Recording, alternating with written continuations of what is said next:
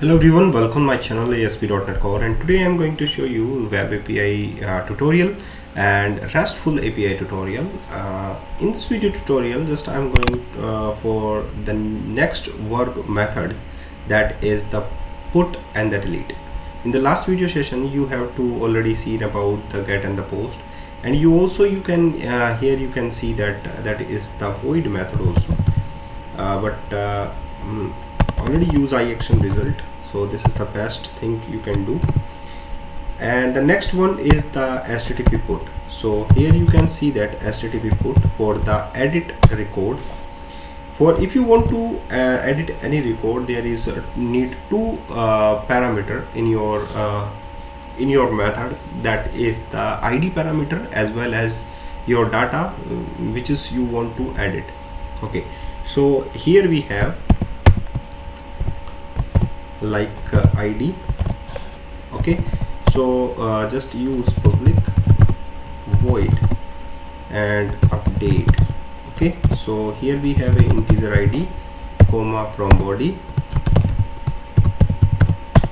and here you can see that category and category. Okay, so here we have a update method. Just I want to update some data in the category section. So just here you can see that what is the source, that is the list of category here, and you can just pick that category instance from here, and you can just update the first record of the category, that is there is the 0 index. At the index position is 0, and this is the index on that index position is 1. So here we have just I want to update it here. So category, but you can see that 1 is time, that is the statics. Just I want to update from the ID. So ID is the type of integer. Just I want to update that that is information. So that not a category. So here we have a cat. Okay, so this is the file, and just I want to update it in a category list. So just run this project and you can see the output.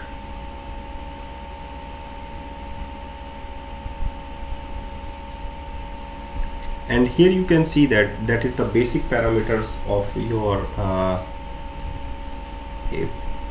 REST API. So here we have in Swagger API, here we have a put verb, and under the put verb you can see that the URL or the route parameter is the API category, and the option is that is ID. So if you want to try it out, then just pass that ID from here, that is the 1, and you can see that if you want to update that data from here, so just you can use like the 4 ID parameter is the 4, and just I want to update the name, that is the category name, that is the electrical. And if you want to update it from here, then just go for you can see that in execute action method, here we have a status code is 200, that is mean your category is successfully updated. So just go for the get section and check if it is success or not.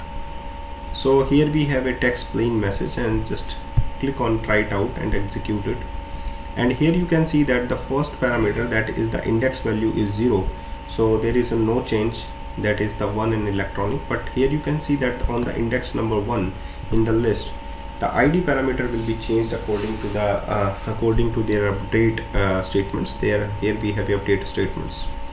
So I think it is well defined for the HTTP verb in RESTful API.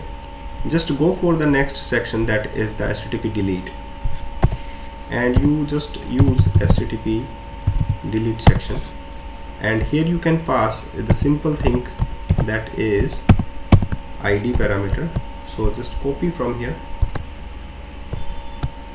Control C and Control V, and just also copy from the above method, and just change the name, that is delete, because the method name is not linked from your route, because your route is only work with the API and the controller name, and define the verb. Okay, so according to the verb delete, so just here we have only one parameter is need to delete the data, and just I want to remove from the category, so just you can use remove it. And what is the index number? It is ID. So here we have, and just you can use and just save this and run your project again. So here we have a HTTP delete verb and HTTP put verb on the category model. Okay, so here we have a CRUD operations, that is the get, post, put and delete. So all four are existing here. Just I want to try it out and just pass the ID parameter. Just I want to remove on the one section, that is the 4 of, you can say. So here we have the first one is the deleted, only one data is remaining in the list. So just try it out and execute it. So here we have only one data, that is 1 and the electronics. So this is the CRUD operations, that is the default operations. And in the later videos I will start a new project on the API and image save changes on the Azure accounts and many more things about these things.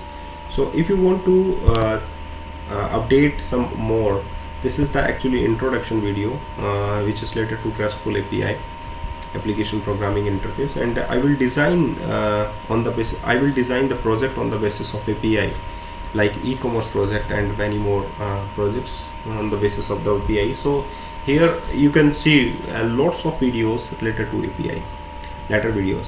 So thank you guys for watching this video, and keep watching all other videos related to RESTful API. And if you are a new user on my channel, so please don't forget, please subscribe my channel and also press the bell icon.